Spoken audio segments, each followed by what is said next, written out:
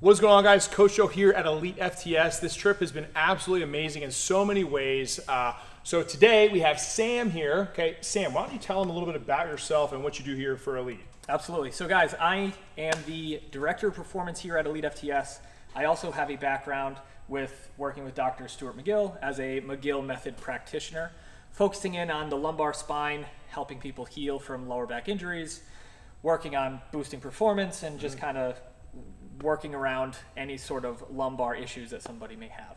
Very cool. So if you guys are involved with strength sports, you know that the lumbar spine or low back pain is a thing, right? I know I've had it. I'm sure he's had it at some point in a lot of the athletes that we work with and the viewers at home watching this video. Now, what I found super interesting is going through the leg training that we did the other day, which I'll put the video right up here, is right away both Sam and Dave were pointing out some things that they had saw with kind of my low back, my pelvis, my hips, and they were right away on top of me about it. And this is something that I guess now, thinking about it, has been maybe something that's been influencing my performance a little bit, but I want him to discuss basically what he had saw, and then we're gonna show it on the exercises, and then how to do those exercises properly, especially for myself moving forward. And I'm sure if I had this, I know some of you guys are as well. So Sam, what were you seeing, man? So basically what I was seeing is your pelvis had a mind of its own. Okay. No, so as we start to fatigue, and as you were fatigued during that point in the training session, we start to notice the pelvis rocking, right? So if we're looking to train the hamstrings, if we're looking to train the quads, if we're looking to train the glutes, we need to make sure that we're gonna have a stable torso, a stable core, right? So what I was noticing on a lot of what you were doing towards the latter half, but we actually saw it a little bit in the beginning, but then it started, as the fatigue started to build, it got a little bit more progressive and progressive.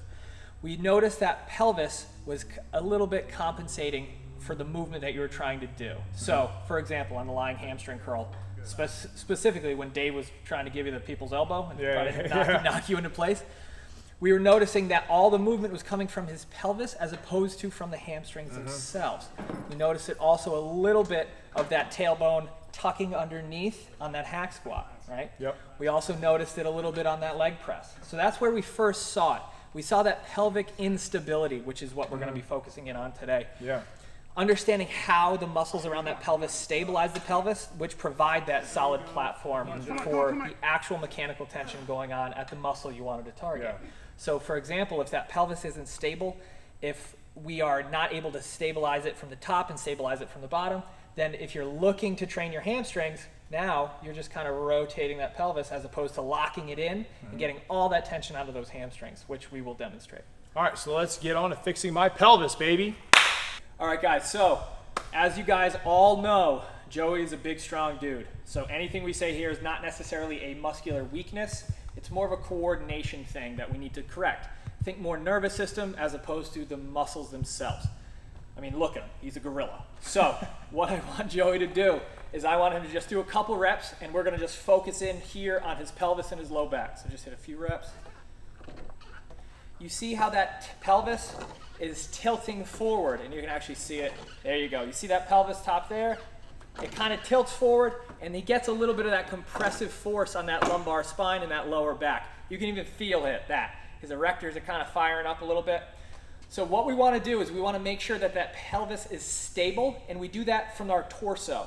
We think rib cage and pelvis need to be stable and locked in right on top of each other. So Joey, what I'm going to have you do, if you have a standing single leg curl machine, I want you to drive those elbows down into that position, pulling those handles towards you. Essentially what we're trying to do is we're trying to get those lats involved. We're trying to get that core musculature stiffened up. So even here, I want you to think about tucking your tailbone underneath. Yeah, so even a little bit more. Right there. So you're going to keep that position. So I want you to round it even more right here. There you go. You feel how the abs are engaged. So now, from this position, you're not going to move. You're going to lock this in. Thinking core stability, core tightness, locking in the obliques, locking in the abs. I'm shaking. He's shaking already. Why am I shaking? He's shaking already. So now all I want you to do, bring that heel up to your butt. Don't move anything there. Oh! Look at that. Keep going. You see how much less that pelvis is moving. So now, way harder. Way harder. because now he's focusing all that force. So reset each one. Take like a deep breath, brace, and now squeeze. There you go. Look at the face he's making. That's fantastic. So guys, what we're doing here, so you can rest. Right? A little different. Yeah, my entire body is shaking, and it felt way harder. And I would say isolation is going to be way more on the hamstring. Absolutely. And you don't realize it, right? I've been doing this for probably a long time, and it's funny when I come here and right away, boom, they pinpoint something, which is why you want to surround your people with by people who are just more knowledgeable and better to help you grow. And guys, this is not, like I said, it's not a weakness thing. If I were to pick somebody with weak hamstrings in this video, it's not going to be him. So what we really just did is repositioned his body in a way so he could maximize the force going to that hamstring, right? So before, his pelvis was tilting forward, and the end of his hamstring and his pelvis were kind of doing this, right? So you were feeling a sensation, but the stimulation wasn't there. So now what we did, we locked that pelvis in, and you're forcing that hamstring to move away from a stable position. So now you're feeling it way more in your hamstrings, less in your lower back. And I mean, please, you were shaking on those. Yeah, and over time, you could probably see how that would fatigue other muscles that shouldn't probably be involved, right? Absolutely. So like, you know, if now you're just adding more fatigue to the lower back that's unnecessary, which then can, you know, lead to issues down the road and not allow us to train or put more volume into our training, which is what we're all trying to do, right? So that we can get bigger and get stronger. So let's head on over to the next exercise that you had noticed something, and we'll cover it there. Let's see it. All right, guys, so the second exercise where we really noticed Joey's pelvis rocking and rolling was on the laying hamstring curl. So in a normal commercial gym, you'll have a machine that looks relatively like this. You're going to be on a slight decline with your upper body, and your body's going to be kind of making an A shape. So Joey, what I want you to do, just do a few reps, and again, I want to just showcase how we were doing them before. That's good. You see, again, that pelvis comes up off of that pad. So what I'm going to have Joey do, if you have one of these machines in your gym, if you have a commercial gym, I bet you do. How we adjust this to get the most out of your hamstrings and a lot less out of that lower back is I want you to come up onto your elbows, really prop yourself up. We're going to mimic that same position, so I want you to come up here. Yep, so even round forward. Think about tucking that tip. Yes. Right there. Yep, you're feeling that position right there. Lock that core in. Again, we want to brace. We want to pressurize that core so we're stabilizing at that pelvis. So now, holding that position, I want you to curl. Yes, but you see how he still wants to fight it. It's way harder. Way harder.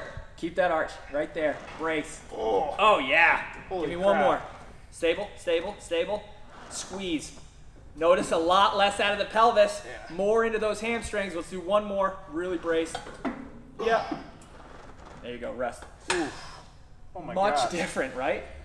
Yeah, it's just like yesterday it was making me rethink all my training because of how, when I engaged it properly, just how tough everything became.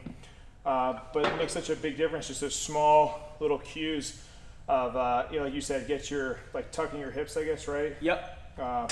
And just getting a good brace, and it just isolating those hamstrings so much more.